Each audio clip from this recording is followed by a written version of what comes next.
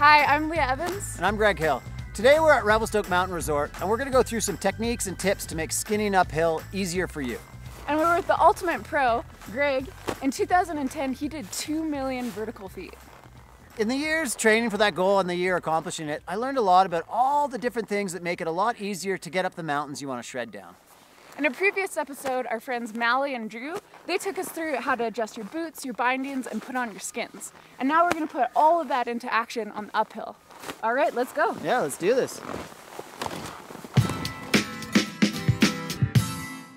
The first step to making your day more efficient is your route finding and deciding where you're going to go. I definitely want to make it to the top, but to go straight up this slope, zigzagging my way up, is going to be an inefficient use of energy. What I prefer to do is go flatter and mellower. It's going to be a longer track, but it's going to get me up there a lot easier. When setting your skin track in the mountains, we try to avoid overhead hazards and avalanche terrain. Right here, we're kind of cruising up this ridge in the trees and avoiding anything steep and rocky like that terrain over there. It's a very complex discussion, but in a nutshell, just keep your route as safe as possible.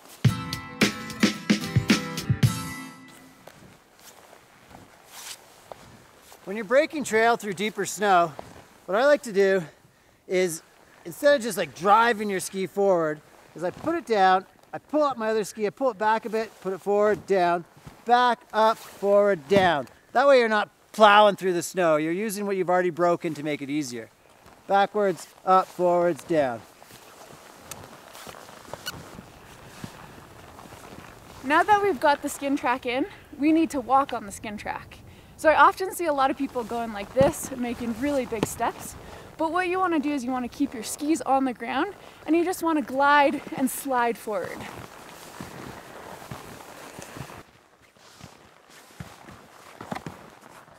To take it one step further, I like to use the rest step to climb mountains. And it's what mountaineers do on the highest mountains in the world. And what it is you take a step and you're using all your muscles and then you straight leg onto your skeleton so then you can rest. Next step is the same. It's muscles, skeleton, muscles, skeleton. And you're always getting these little micro breaks that give you lots of energy for the descent. As much as we've tried to keep the skin track mellow, it's gotten a little bit steeper. This is a great place to use your risers. I'm currently on level 1 riser. Just gonna use my pole here to flip up the next riser. Super efficient, and that'll just help me keep going uphill.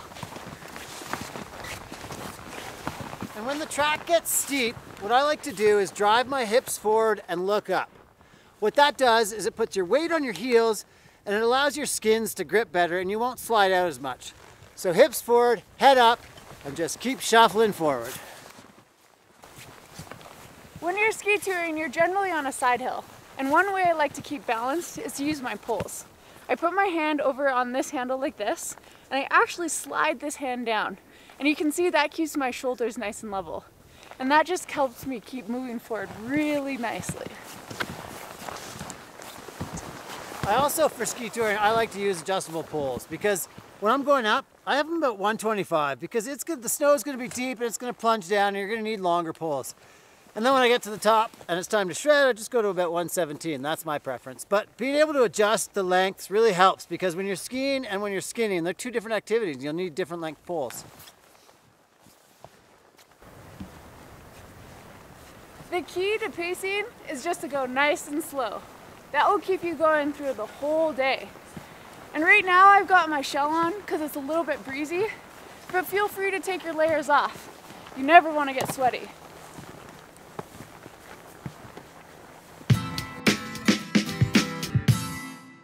So, the dreaded kick turn. Probably one of the hardest moves to do, but once you practice it and perfect it, it's an essential move because no matter what, there's going to be times where you have to change direction in an acute way like this. What I like to do is I stomp out my platform, get all my weight on my lower ski, get my pole planted, my other pole planted.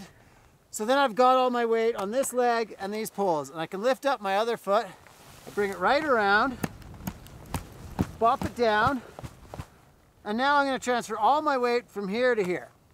Transfer, and now I'm here. Okay, whew, I got that. The next move is a karate kick. It's like a heel kick. I go like this to bring my tip around. I'll show that again. you go like that. So it really brings your tip around that way. And then I'm ready to keep going. So Greg's kick turn is totally awesome. This is just a little trick of something that I like to do.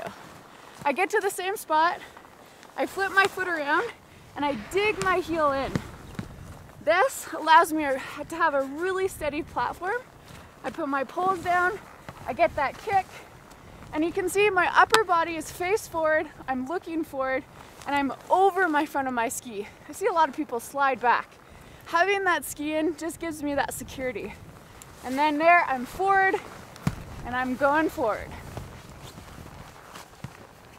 Me and Greg are here at the top of our line, de-skinning, getting ready to ski. We hope you learned something from all the tips and tricks that we passed along.